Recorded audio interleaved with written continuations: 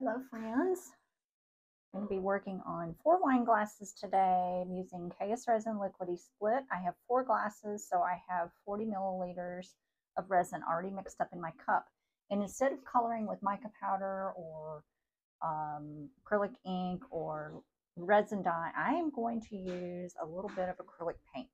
And this is as close to an emerald green as I can find. So I'm not going to use very much. I'm going to use a drop.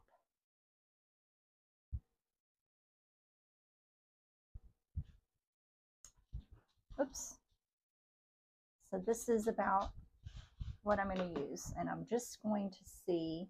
You can use acrylic paint to color resin. Your ratio should be no more than 1 part paint for 10 parts resin. Now, I didn't measure this, so that's why I'm just using just a little bit. It is a really pretty color green, but it's a little bit green. So I'm going to mix in a drop of this. I don't know if that'll work. Well, we're just going to have to go with the green. I feel like I need a little bit of blue. So I'm probably going to add the tiniest little bit.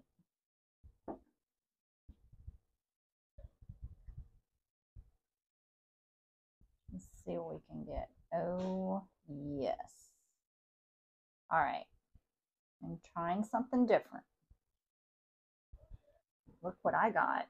That's my present. Yes. I have the best husband in the whole world. So this is going to be probably a little bit too green, but I'm going to go with it. So I'm not going all the way to the top. I like my fluid edge.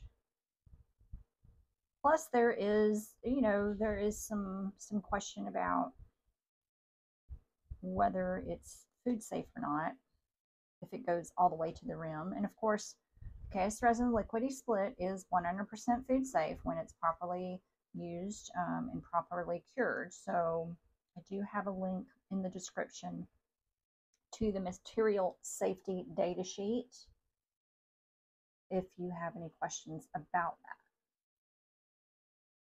So I'm applying a thin layer.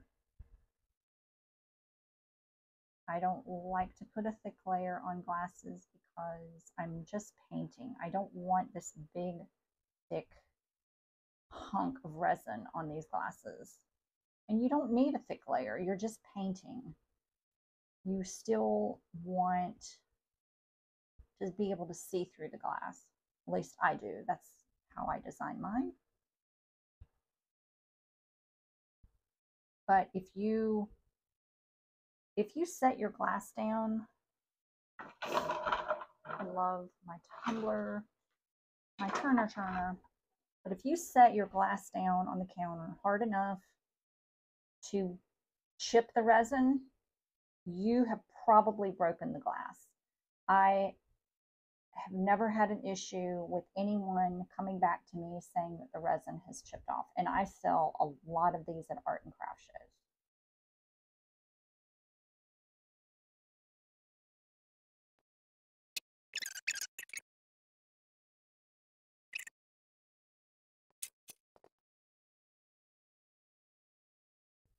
This is 10 milliliters per glass of resin.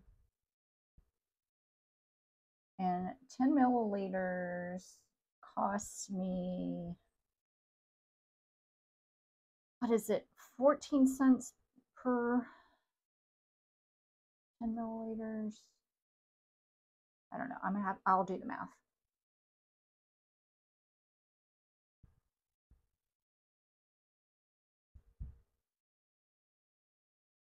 I add that to the cost of the glass.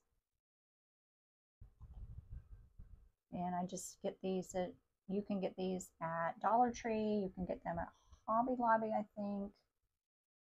Big Lots, Old Time Pottery, lots of different places where you can buy the glasses. So You just add the cost of your materials, and that tells you how much it costs you to make your glass. And I always like to price them according to the market, but then I want to price it right too. I don't want to underprice myself.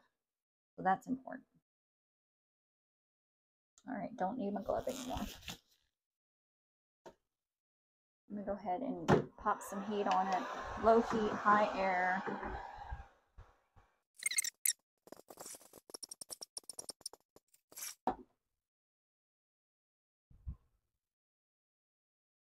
Now I have some gold alcohol ink that I've mixed 1-to-1 with isopropyl alcohol, 91% isopropyl alcohol. And I'm just going to do a really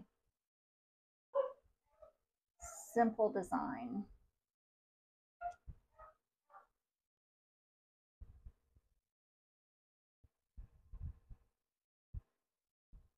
Do you notice that I'm drawing on with the applicator instead of dropping the ink on in little droplets? This is really giving me a lot better control over where the ink goes. Now, make sure that you clean your applicator tip because it will clog up with resin and then you'll end up having boogers. Gold and green are so pretty together.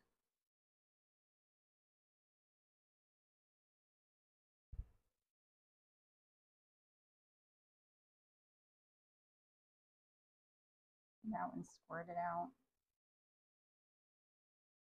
So I do dilute this gold because gold just tends to be so strong and dominant. These metallics will do that, and they just will take over everything. You can see how that really sort of helps to break up the the strongness of it. And now I'm going to push it with my heat gun and really try to break this gold up.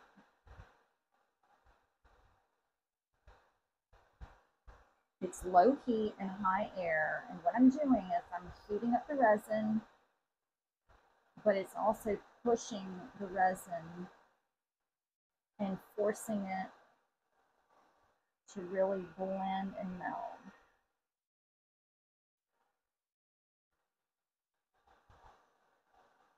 And sometimes it takes a little bit of effort.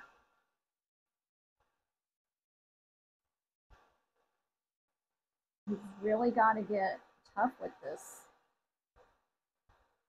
gold. It just wants to clump, and it doesn't want to cooperate sometimes.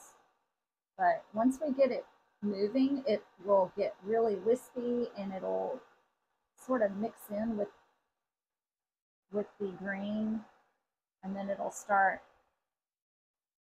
giving us these really wispy waves, and that's what I wanted.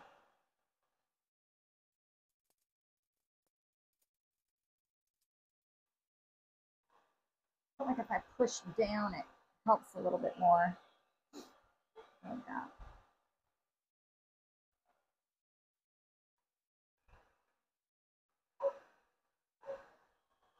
I feel like I have as much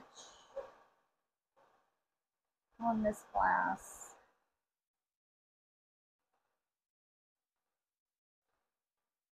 Yeah, I don't think I have as much on these two.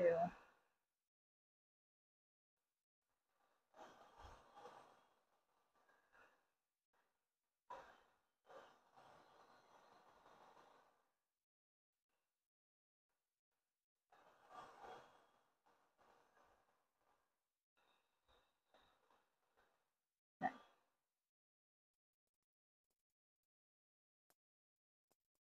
Okay. Another way too that you can get the resin to move a little bit is just pulse your turner off and on and encourage the resin to move. And then you just pulse it a few times. But the problem with this one doing that is the turner arms do change direction. I didn't have that on my last turner. So this one's taken a little bit of getting used to. But so far, I like it. I'm going to try to do this one too.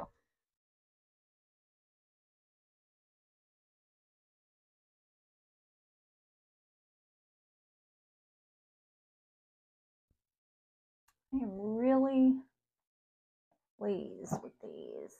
Look at that. It's just very, very simple. I just gotta have a little bit of cleanup to do at the top. Even like this little drip there. I'm really happy with this. This is so elegant and simple. These will sell really, really well at my art show.